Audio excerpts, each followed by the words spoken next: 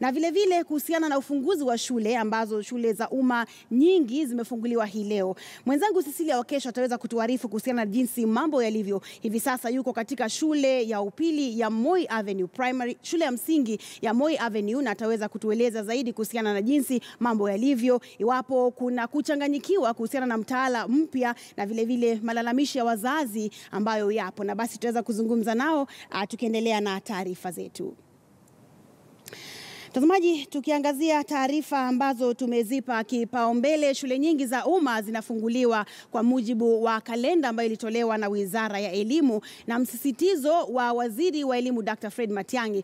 Hata hivyo, wanafunzi wanaingia shuleni kukiwa na mambo mapya kama vile utekelezaji wa mtaala mpya wa elimu wa 26333 na kuuaga mfumo uliodumu kwa zaidi ya miaka 23 wa 844 ambao ulianzishwa katika utawala wa Rais mstaafu Daniel Arap Moi. Na hivi sasa tunaungana na mwanahabari wetu Cecilia Wakesho ambaye anafuatilia jinsi wanafunzi wanavyorejea shuleni. Cecilia, iwapo unanipata, je, mambo yako vipi katika shule ya msingi ya Moi Avenue? Naam, asante sana Kilobi. Ni kweli hapa ni shule ya msingi ya Moi Avenue hapa katikati mwa jiji.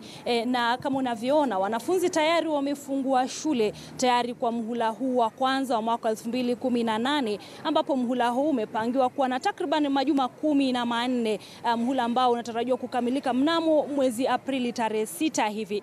Na hapa unafahamu Kilobi ni kwamba kizungumkuti kimekuwa kuhusiana na mtaala mpya, ambapo tumeona kwamba mtaala huu umepokea pingamizi pakubwa na haswa kutoka kwa miungano ya walimu ambao wamesisitiza kwamba hawakushauriwa kikamilifu, na hivyo wanachotaka ni kwamba ikiwezekana basi mtaala huo uweze kuhairishwa na pengine uanze kutekelezwa wakati mwingine. Aidha, unavyokumbuka ni kwamba juma lililopita tuliweza kutembelea baadhi ya maduka ya kuuza vitabu na wauzaji wenyewe walikuwa wakisema kwamba wao kufikia sasa hawajapokea ushauri kamilifu kutoka kwa wachapishaji wa vitabu kuhusiana na ni vitabu vipi ambavyo vinavyohitajika. Lakini pengine kupata taswira kamili ambapo shule leo zimefunguliwa, basi niko na naibu mwalimu mkuu katika shule hii, naye ni Ruth Chirchir, aweze kutupa mustakabali pengine wa mtaala huo. Karibu sana mwalimu, tuko kwenye KTN News. Nataka tuzungumzie kufunguliwa kwa shule. Je, hali iko vipi? Watoto wamefungua vyema? Thank you very much. Shule tumefungua, na asubuhi tukiwa kwa parade at least tuko na watoto, lakini sio wengi vile tulikuwa natarajia.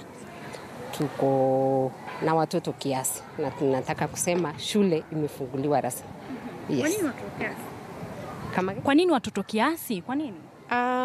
Tumeuliza, wengine wanasema hawajaweza kurudi kutoka likizo nyumbani, mambo ya transport, and we are hoping maybe before the end of the week tutakuwa na watoto wote.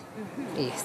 Tuzungumzie huu mtaala. Mtaala huu unatarajiwa kuanza sana sana kwenye masomo ya chekechea, alafu uanze kwenye madarasa haya ya 3 ya kwanza. Je, mmeanza ama shughuli iko vipi kufikia sasa? Matayarisho yamefikia wapi? Mmepokea barua yote kutoka kwa Wizara ya Elimu? Nataka kusema tunaanza kwa sababu walimu walienda training, na walimu wa grade 1, grade 2 na grade 3. Unlike the previous time where we were having classes, wakati huu tuko na grades. So grade 1 to 3 teachers walienda training, na tumeahidiwa tutapata materials anytime from today. So we are waiting for advice as far as materials are concerned from education office, but from the training that they were given, nataka kusema tutaanza tukiendelea kwa advice na education office. Yes. Tumekuwa na wazazi wakilalamika kwamba wamechanganyikiwa, na hapa nimeona baadhi ya wazazi wamekuja wakileta wanafunzi wao. Walimu pia wamekuwa wamechanganyikiwa. Sijui kama nyinyi mmeshuhudia huo mkanganyiko. Wazazi wameleta watoto wale wako, na walimu wako tayari. Unajua walimu ni kuambiwa na education office as far as the materials are concerned, and once they get them from the training that they went last week, kazi itaendelea. Yes.